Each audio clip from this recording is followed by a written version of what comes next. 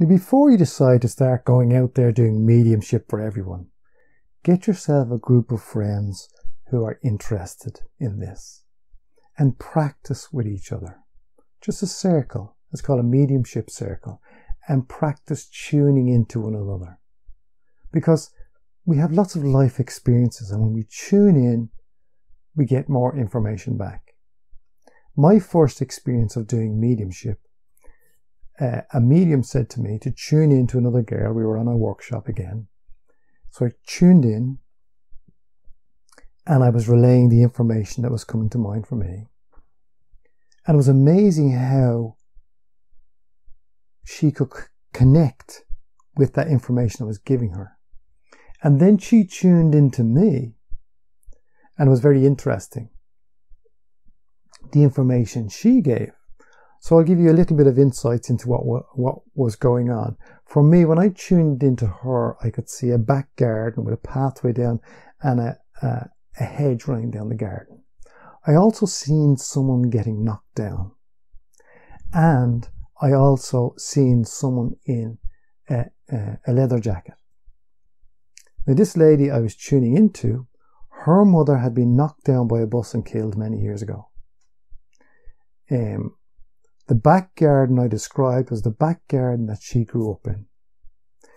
And the person with the leather jacket was her son, a teenager who was very interested in motorcycles. Now, when she tuned into me, one of the things that just sticks out in my mind, I don't remember everything else, that she kept mentioning this ring that was worn for a long time. I used to wear a ring on my finger here. It was my grandfather's ring. And I wore it for 18 years, and it was rose gold, and it was starting to wear away, so I stopped wearing it. But I wore it for 18 years. It was a signet ring. There was no engraving on it. I just wore it anyway.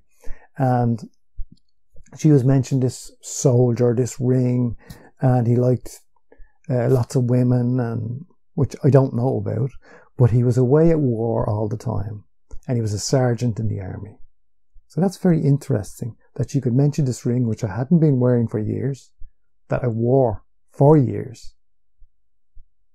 So it just shows you that anybody can do this. You're just tuning into the energies, and then the energies are being interpreted in some way. If we think about it, our mind, information is just energy. It's not writing or anything. It's just our minds interpret things. So we're tuning into the wavelength of someone else just by focusing our attention, tuning into their energy and picking up the information and interpreting that in some way with our subconscious mind.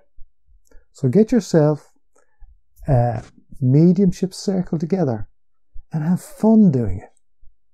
And then when you go to do it for someone else, this is the most important thing. Do it with a good intention, because this is about helping other people, because they need to resolve something. So when you do something for someone, do something with a good intention. And if you're getting the wrong information that you think might be harmful, sometimes it's just better to hold back just for a little while, just in case.